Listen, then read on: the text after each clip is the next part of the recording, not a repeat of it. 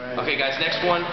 Switch. This is a crafty defense. It's not always going to work, but it's a heads-up way of possibly getting a positional change, especially if you're going against people who are like BJJ and they don't really know what they're doing quite so much, or they don't know wrestling as well. Okay, if he goes ahead and he sits out, gets in the switch position, okay, he's in a strong position. If I keep my shoulder locked like this, and he goes ahead and keeps torquing it, he's going to go around. He gets his takedown, reversal rather. Okay? So what I want to do is, when he gets to this position, I can either re-switch or I can step over, okay? But there's like a little crafty move that I like to do. It's called a dive over, okay? I'm going to turn my palm. It's down now. I want to turn it up, but I don't want to turn it up this way into him.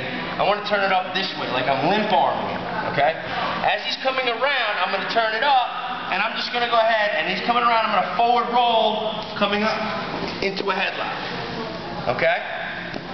So it looks quick like this.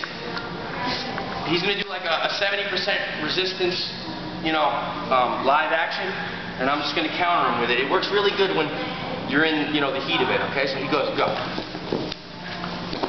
See that? It looks just like that, okay?